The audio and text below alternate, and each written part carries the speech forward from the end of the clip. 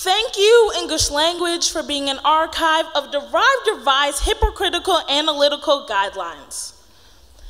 An array of artificial assumptions of the American articulation in which I comes before E except after C. A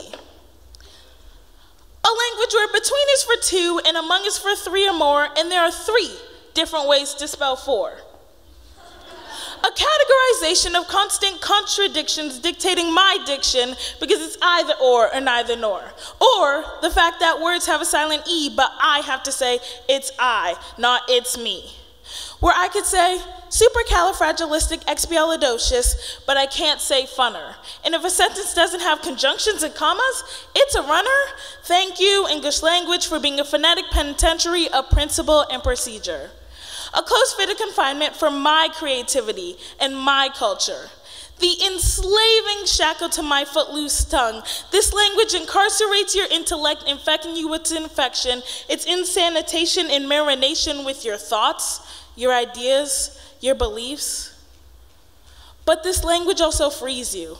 It allows you to describe a Sunday looking at the trees as I watch as the trees breathe when really it's only the breeze. When talking can appease your psychological drought, words allow you to write your way out. They are power and comfort. They mediate and meditate. Words are the middle passage from your thoughts to the rest of the world. As the dead poets say, poetry, beauty, romance, love. These are what we stay alive for.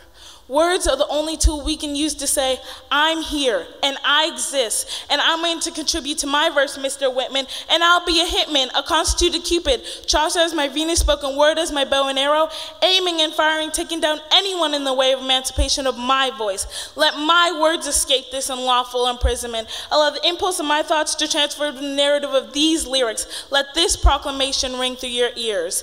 I am here, and I exist, and I'm going to contribute to my verse because no matter how vexatious the English language may be, it's the only way I could show the world the real me. Thank you.